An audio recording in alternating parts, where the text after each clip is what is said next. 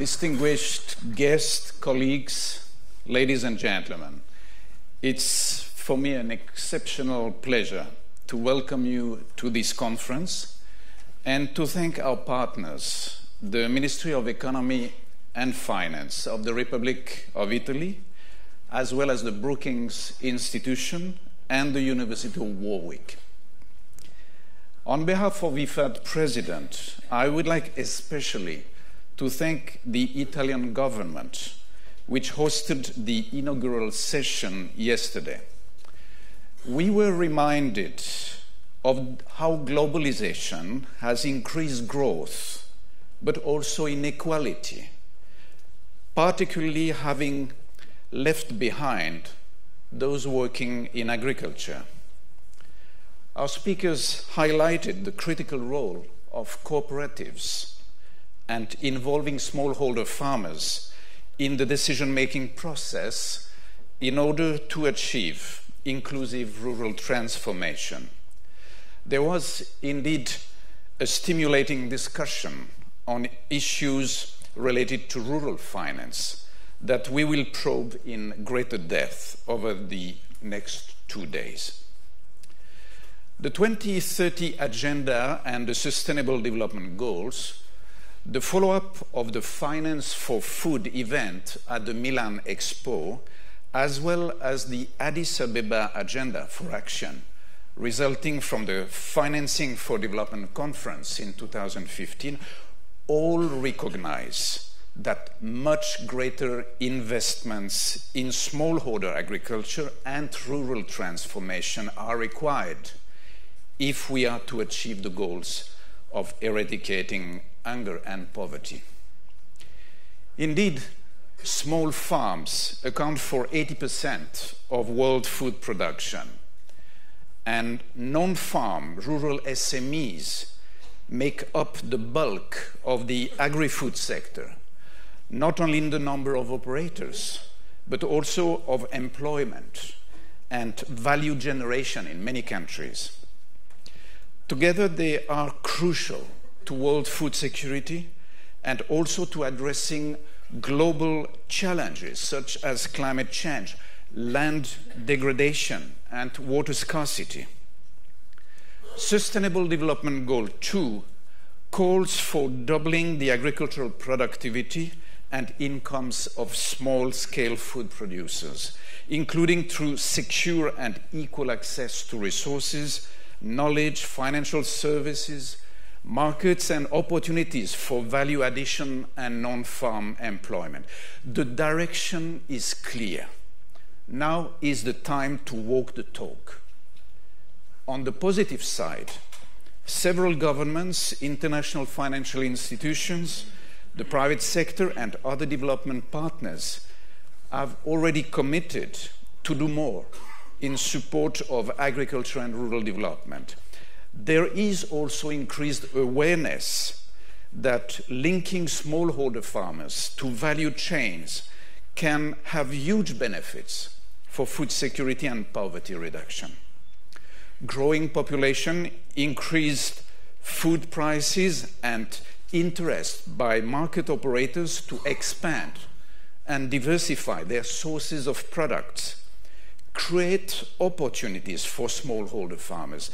The agri-food sector stands today worldwide at $5 trillion and is growing. It holds tremendous promises for producers in developing countries.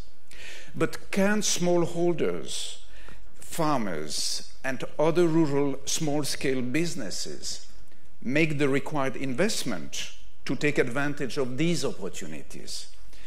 Can they access finance to expand production, buy equipment, modernize, diversify, build storage to safeguard saleable surpluses and reduce food losses, or take advantage of insurance?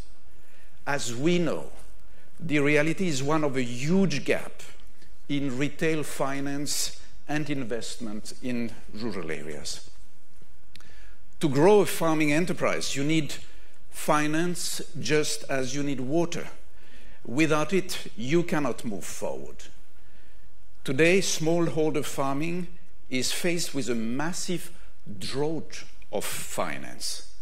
In Africa, while the livelihood of 70% of the population depends on agriculture and agribusiness, this sector, which represents 40% of the continent's GDP, receives only 10% of total commercial bank lending.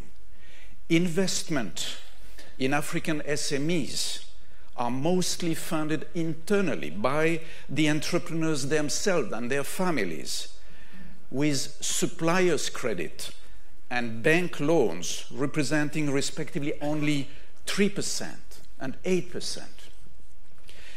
Yes, there are many successful and effective microfinance initiatives providing small loans that help farmers get by, usually from one harvest to the next. And mobile technology has also emerged as a powerful tool to bring financial services to rural people. IFAD itself is investing in such projects which are breaking down barriers to access finance. But these positive developments relate mainly to short-term loans. What about finance that allows smallholders, cooperatives, producers' organizations, and SMEs not just to operate, but actually to invest in and grow the business? For that, they need access to commercial lending, which implies a different kind of institution and a longer-term transaction and longer horizon for repayment. But such institutions most often view smallholders and rural entrepreneurs as too big a risk. As highlighted yesterday by Mr. Padoan, the Minister of Economy and Finance of Italy, the critical financing gap for investments in rural areas is the middle missing. The missing middle.